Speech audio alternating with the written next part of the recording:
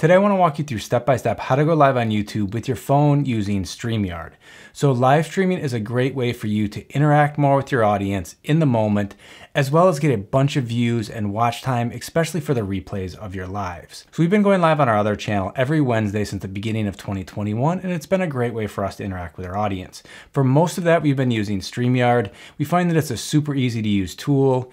You can use it from your computer or from your phone. So if you saw our previous tutorial, I walk you through step-by-step how to do everything using your computer. But I know a lot of you create all of your content with your phone, so I wanted to show you that you can do exactly the same thing from your phone. No need for a computer to go live on YouTube with StreamYard. So basically what we'll do is create an account, connect our YouTube channel, schedule live, and then go live on YouTube. You ready to get started? Okay, so what we're gonna do now is actually go to StreamYard.com. I am already there. And then I'll walk you through step-by-step creating an account. So what you're gonna do first is obviously just click on Get Started. From here, add your email address and get a login code. One thing a little bit different with StreamYard is instead of having a password, it's gonna email you a code every time you wanna log in. Obviously on your computer, I stay logged in a lot of the times. That's just one kind of small thing. All right, so welcome to StreamYard. Let's get going. Onward. Okay, so what you can see here is there's a bunch of options as far as choosing a destination to live stream with StreamYard.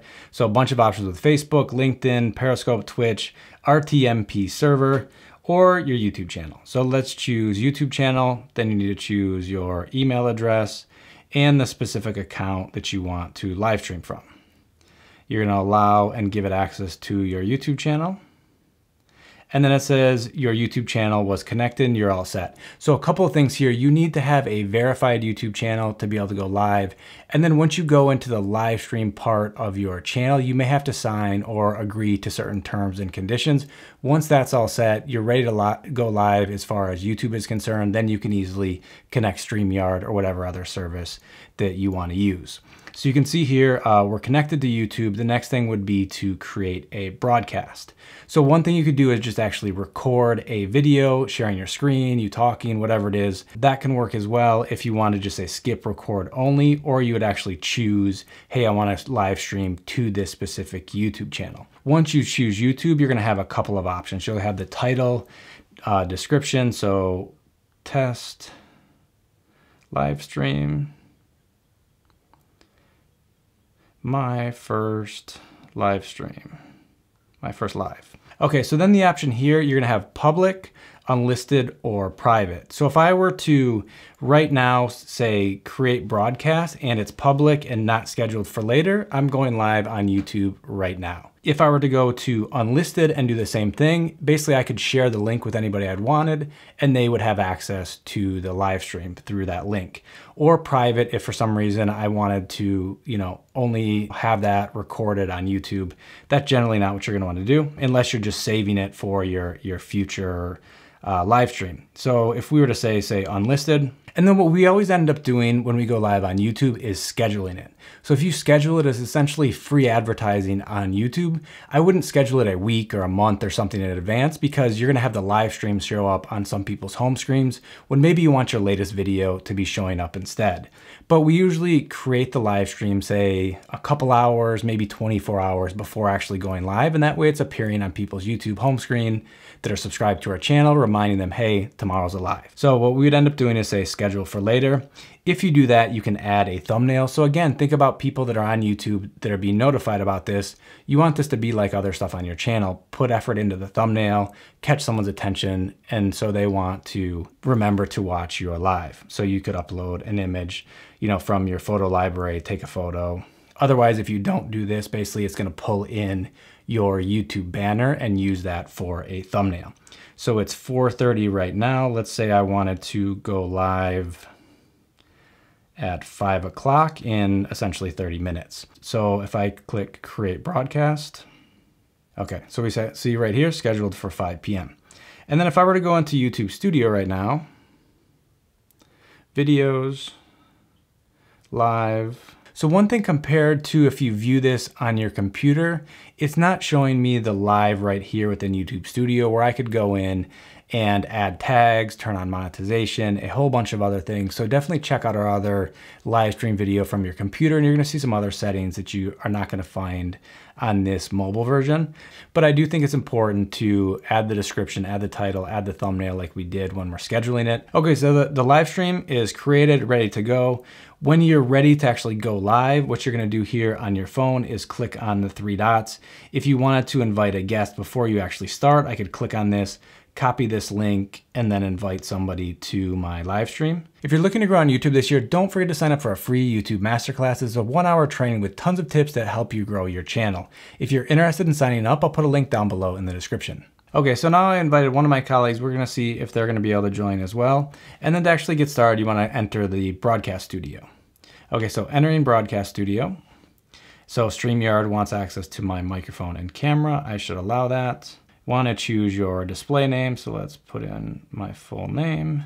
So right now I'm viewing this vertically on my phone, but obviously, you know, it's going to look better on YouTube if I rotate my phone like so. So I would probably set everything up on my trusty switch pod, you know, doing something like, say that. Okay.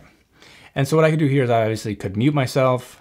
I could stop the camera. If I click on the settings, it'll give me a couple of other settings for the camera. So which camera on my phone do I want to use?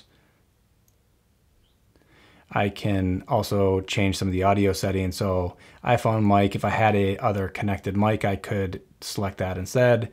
Echo cancellation is important.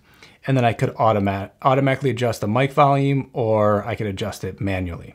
So my display name's good, everything seems to be working right now, and then enter broadcast studio.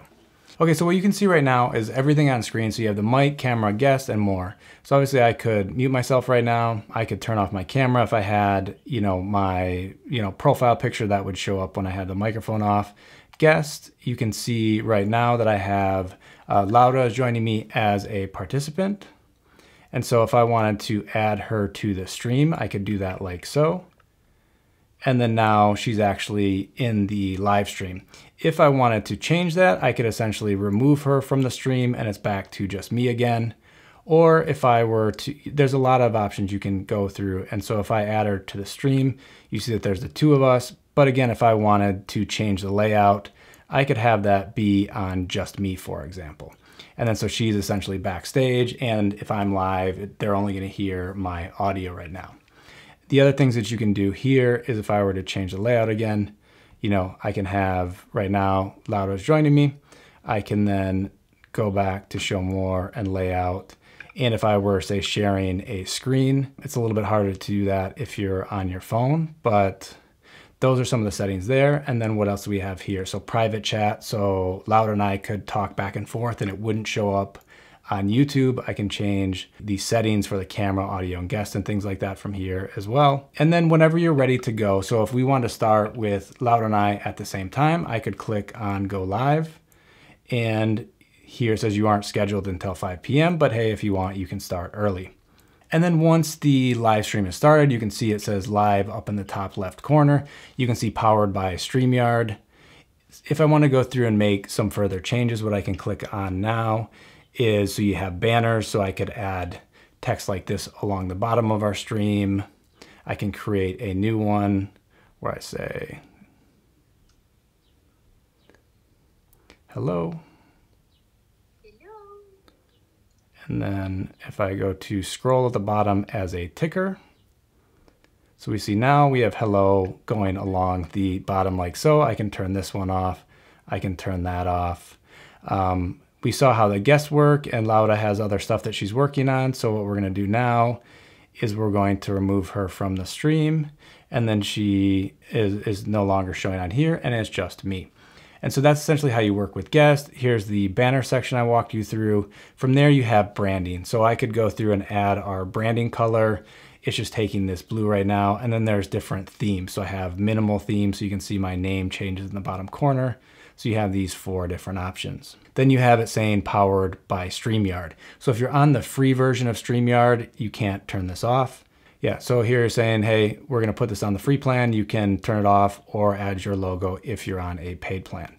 They have overlays, so there's a pre-made one with StreamYard branding on it that looks something like that you can turn on and off. You can add video clips up to 100 megabytes. And I think it's less than 5 minutes. Another thing you can do is say share your screen for like a YouTube video or something else. Again, it's easier to do on your computer versus on a phone like this. And so I could turn on the tap for sound.